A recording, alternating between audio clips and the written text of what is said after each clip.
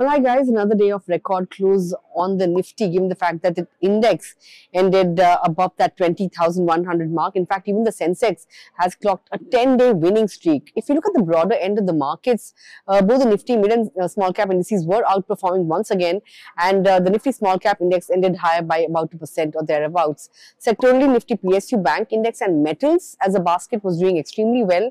If you look at the Nifty, the top gainers were Hindalco as well as UPL. On the flip side, you had ITC and Asian Paints. Those two were the top losers on the Nifty. And from the mid-cap end of the markets, on the Nifty 500 index, you had Central Bank and NBCC India. These two stocks gained anywhere between 7 to 13% apiece. That was all about today's market action. But for more news and updates, stay tuned to Money Control.